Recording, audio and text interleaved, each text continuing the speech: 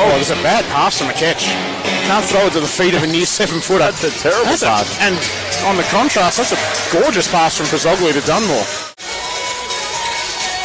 Nunn was invited to shoot that one. Speaking of looking comfortable, Bailey Nunn's looked really comfortable too. Yeah, Pozoglou. And he looks even smaller next to some of his teammates, but yeah, really active. It was a good idea from Dylan Ware there, who's checked in to push Pozoglou back, take a second or two off the clock. Particularly Jack Davidson, 25 points a game. Yep. And just the gravity that Davidson draws. A lot is going to be asked of Pozoglou, and that man, Adam Thosby, who hits the three. Wow.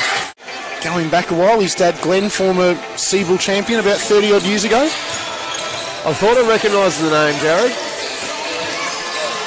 Rudolph hits a second three from another Pozoglou kick out for his first minutes, and Ned Renfrey back for Ballarat. Daniel Truth checking in for Peatling for Knox. 1:08 to play. Shot clock. Well, it doesn't matter since Pozoglou launches it and hits it. You know, they both went up together and Hare just came down first. Yeah.